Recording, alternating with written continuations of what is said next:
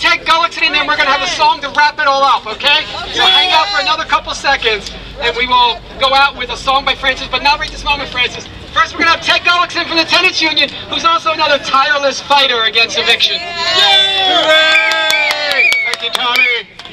So I think we all know that we're in the middle of a second .com bust here. In fact, while someone was speaking, I noticed a Google bus stopped here at the bus stop because we have like thousands and thousands of high-tech workers being shipped from San Francisco down to Silicon Valley every day, not to mention all the workers in Twitter and all the other companies in San Francisco making lots and lots of money. In fact, their interns, their college interns, make on average $65,000 a year. So these are people with a lot of money, and they've been driving up rents, and now they're beginning to drive up evictions as they're buying apartments out from under us.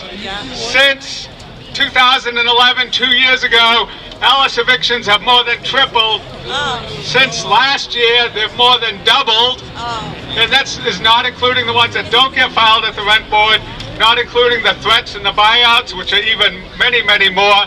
And so thus thousands of San Franciscans, mostly long-term tenants, seniors, are all being kicked out of their homes so that wealthy people can buy them as condominium-type units. And as people have said, what Scott Wiener is proposing to do will just make this worse and drive more and more people onto the streets.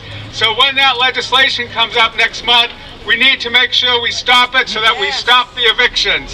Because we fought off the last .com boom, and we have to fight off this one too if we want San Francisco to remain our city.